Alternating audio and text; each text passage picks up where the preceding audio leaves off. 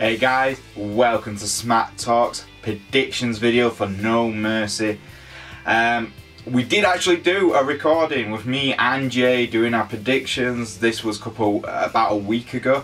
Unfortunately, matches have been added to it. The sound quality was awful because we were in a train station recording it, and so I've decided to do a quick predictions video with what our predictions were, and I might also post up the original predictions video, so if you're going to listen to it with headphones on, we do apologise because the sound quality is atrocious, and we did film it literally after a night of drinking. So, but let's get on with our predictions video. So first things first, we did not know who the opening card would be for the kickoff show, so I'm just going to give my predictions on this. This does not count to our prediction score, which we will probably post on Twitter after No Mercy tonight.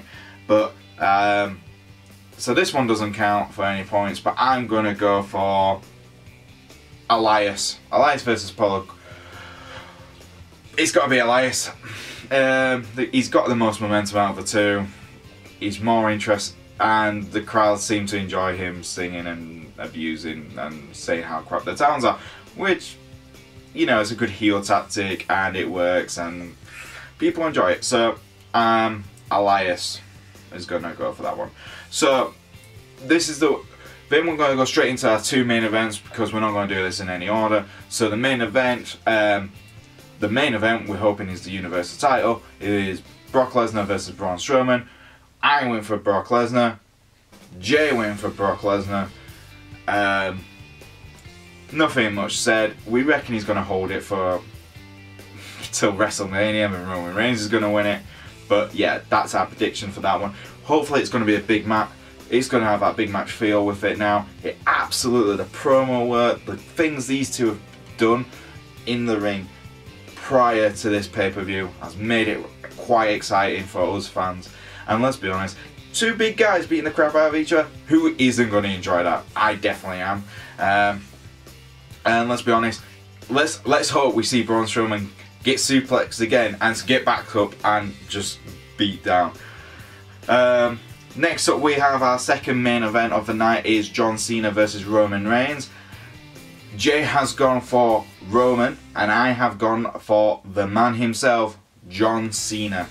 Yes, this is the way it's going to be divided.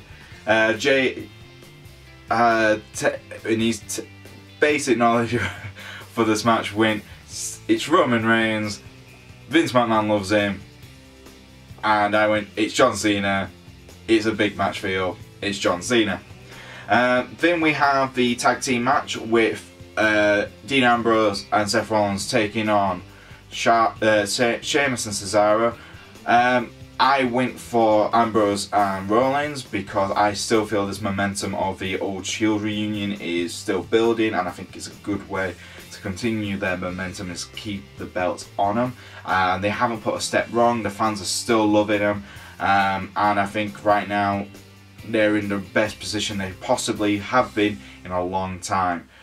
Jay went with the Bar because he absolutely loves the heel tactics which Sheamus and Cesaro have been working with in their matches. He does enjoy all the promo work, and yeah, I can't blame him. Both teams are the best tag. Yeah, they are the best two tag teams right now in Raw, and that's taking nothing away from the Hardys because they are really good, and the Good Brothers as well. They're really good, and the Revival. Pretty much Raw has a really good tag team division.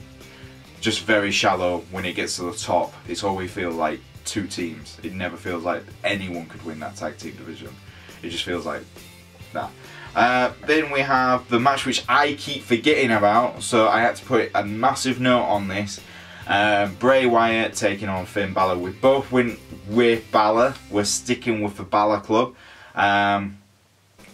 Mainly because Finn Balor, he needs a bit more momentum. Bray Wyatt can take losses. We've seen this.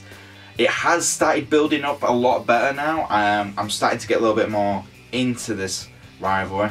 But let's be honest, hopefully once this match is done, this is it. We don't need another 2 months of Bray Wyatt versus Finn Balor. we've seen it enough. I think now, if Finn wins, not using the demon, Finn, we'll be fine, and we can move on to Finn, hopefully going on and taking on for a title. Then, talking about titles, we have Neville versus Enzo. I went for Neville because obviously Neville's the best thing on 205 Live, best heel, best champion. He's the best champion on Raw half the time. He's so entertaining. He's so much fun to watch. And let's be honest, Enzo's still getting punished. Jay went with Enzo Amore. That's only because he loves his personality. He loves the whole larger than life kind of characters, and Enzo is very much a larger than life character for this division. Enzo, I reckon Enzo will cheat to win, but that's not going to be much of a surprise. If Enzo cheats to win, it won't be as much of a surprise. Neville rarely, he does do some heelish tactics, but he very rarely does anything to, to cheat to win kind of situations. And who knows? I look forward to seeing this one. It's built up quite well, especially the stuff which was done on 205. I've watched those on YouTube because they were really good. But yeah, we'll look forward to that one. Next we have Alexa Bliss take on Sasha Banks, take on Nia Jax, take on Emma, take on Bayley. Bloody hell, that's going to be a long match or very short, who knows. I went for Nia Jax, I know, a long shot one, and Jay went for Sasha Banks. We did this prediction before Bayley was introduced into it, so I'm keeping with our original predictions. Yes, Bayley's been added to it, but I still don't think she's ready to reclaim the belt yet. I think Nia Jax has been pushed the best so far on the Raw Women's division right now. I think Sasha is in that kind of, she's lost the belt recently.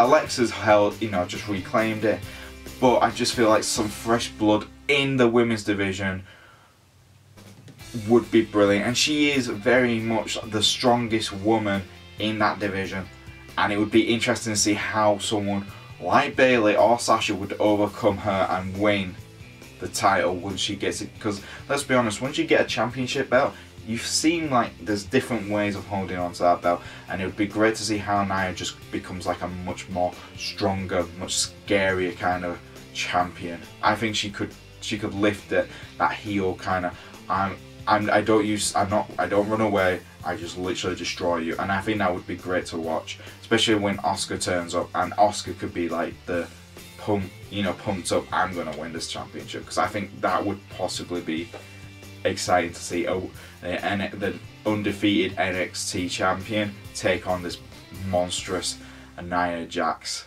I would love to see that. And then the match, which this is not going to have any points on because we didn't know about it when we recorded our original prediction video, is The Miz take on Jason Jordan. I'm going for The Miz. I'm pretty sure Jay would have gone for The Miz as well, mainly because The Miz is the best thing on Raw, and he's just so entertaining when he does hold the belt. So yeah, there you go guys, that's our predictions for No Mercy. Hopefully you guys will enjoy it as much as we're going to enjoy it. I will be staying up late, probably doing some live tweets during the show. If not, I'll probably fall asleep. I have done that before during a pay-per-view, because it's ridiculously late at night for us over here. So I'm probably have to get enough energy drinks to keep me going. But yeah, there you go guys. If you guys have got your own predictions, please post them underneath on our video. If you like our videos, please like, subscribe and follow us. I'm at Boise88, and we will be posting a reactions video tomorrow and claiming who is the predictions champion. I'll see you guys next time on Smack Talk Wrestling.